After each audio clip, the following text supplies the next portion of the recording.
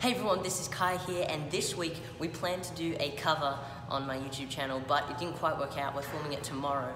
So, a Q&A right here for you guys. I asked you guys for questions on Instagram at I'm Kai Baldwin. Go follow me on Instagram. And you guys brought these back. Amy's gonna read me these questions, and I hope you enjoy. Let's go. What was your inspiration to start singing? What was your inspiration to start singing? In case you didn't hear the question, Amy's going to speak a little bit louder.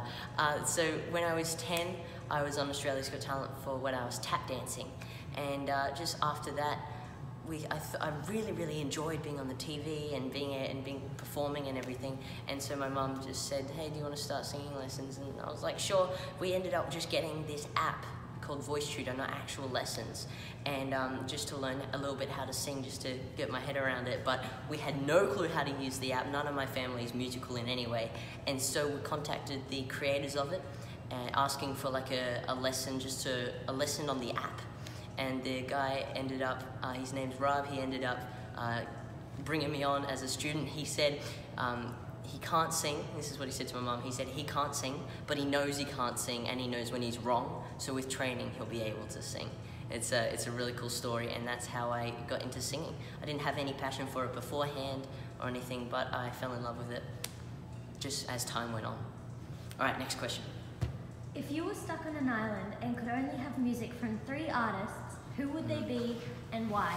Okay, so I'm stuck on an island, 3 artists. Okay, I'm definitely going with the Greatest Showman soundtrack, and I know that's more than one artist, but I'm letting that slide because, oh my God, that album. The second one would be Michael Jackson and the Jackson 5. Again, one artist. And third one, Ed Sheeran. When did you move to LA? We moved to LA nearly 2 years ago. It was about 18, 20 months ago now. And there's nothing else to say. Let's go. What's your favorite movie that you have recently watched? The Greatest Showman, no doubt about it. Do you have a real bed yet? No. No, since we've got to America, I've been sleeping on the floor. We have like a little foam, it's like a bed topper, and so technically the floor is my bed. If you weren't a singer or part of the industry, what would you do? Oh, that's a good one. Probably a photographer.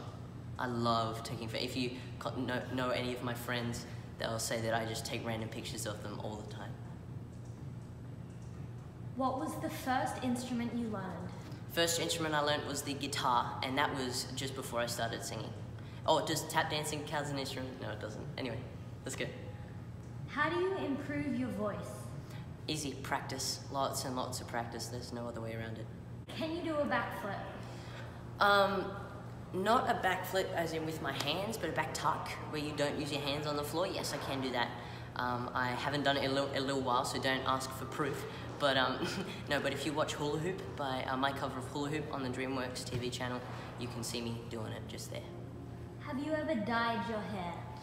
Yes, actually. I dyed my hair for a short film when I was 8 or 10 or something like that. I dyed it strawberry blonde. It's on my YouTube channel. It's called Peanut Butter. What's your favorite type of pizza? Favorite type of pizza? Ooh, absolutely nothing on it except cheese. So just the bread and the cheese, no tomato paste or anything. I hate tomato. And that's the only type of pizza I'll have. In some of your videos, you mentioned gluten-free. Do you have celiac disease? Yes, I do. Everything, my mum and I both have celiac disease, so everything we eat has to not have wheat, rye, barley, or oats in it. What is your favorite cover of a song you've done and why? Ooh, okay. Probably my cover of Get Stupid, because I love the dancing and everything on that, and when I was editing it, it was so much fun. Like in the bridge when the colors were like glowing and that was great.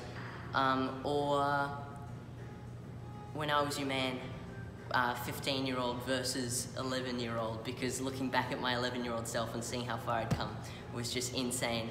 Plus, I feel like my voice was at a really good stage when I recorded that. And then I had the voice break and everything, and it went a little bit downhill, but we're going back up. Do you have a P.O. box? Yes, I do. I don't know it offhand, but I'll put a photo on it of it on the screen right now.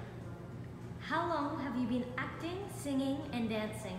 Alright, acting is just something that I've always remembered doing, going out for auditions. Mum put me into modelling when I was a baby because I just loved the camera. And acting, yeah, I've always been doing, but my first big role was when I was 13 or 14 in Peter Allen, Not the Boy Next Door. I played the young Peter Allen. Dancing, I started tap dancing when I was 7 and went from there, and singing when I was 10. A lot of people have asked, what are your opinions on bullying and how do you deal with it? Yes, so we have got this a lot. So bullying just absolutely sucks. There's no other way around it. And I just would like to start this off by saying I haven't really got much extreme or excessive bullying like a lot of you guys have experienced, because you guys have messaged me about it.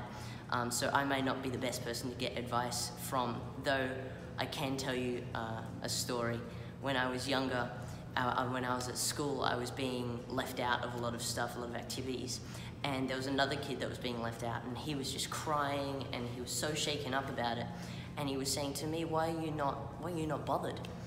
And I remember telling him about this game that my mum used to make me play, and she said, you're a Jedi Master, and you've got your lightsaber, and she said, if anybody ever does anything or says something to you that's nasty, you just whack that thing out of the park.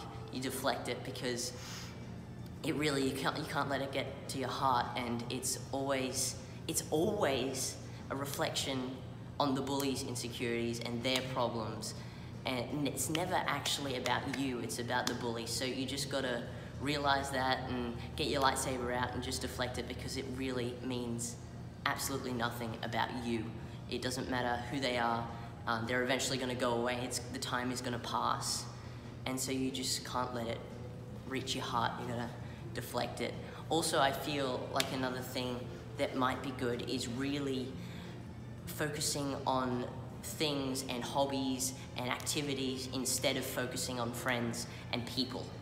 I feel it really getting absorbed into a skill or a hobby or activity would really help with being able to be with yourself and not rely on a friend group or anything like that.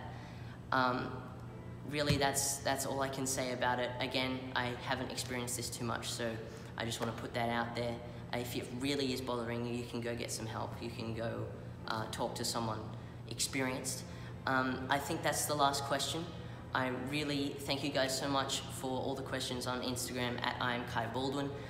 Thank you all so much for watching. Have a great day now wherever you are, and I'll see you for the next one.